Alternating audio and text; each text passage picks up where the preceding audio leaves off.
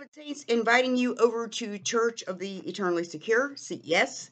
We're starting right now for our Sunday service. We do communion, prayer requests, fellowship, discuss questions that are sent in, Bible topics, etc. There's no pastors here. It's just brothers and sisters in Christ, and then there's Luke and I on the panel.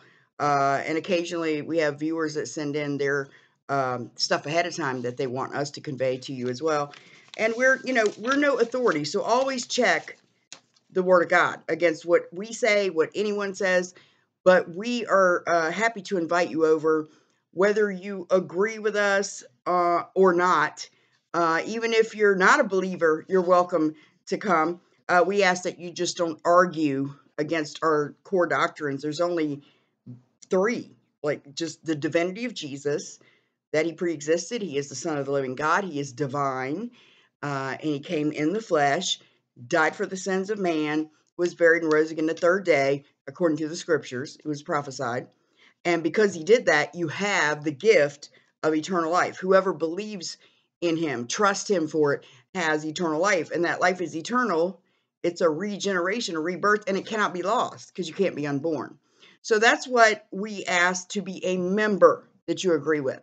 Everything else you can disagree on, when the rapture is, your eschatology, whatever it is. Okay? But we ask that we always be respectful. Our doctrine is nothing new. It's unity, liberty, charity, unity in the foundational must-haves. We can't corrupt the gospel. We can't corrupt the person of Jesus. And liberty, freedom to disagree without being disagreeable, without being attacked or called a heretic or a Jezebel or whatever biblical name they want to call you this week. And charity, because love is the most important thing. Love covers a multitude of sins. It means it overlooks a lot of faults, including in ourselves.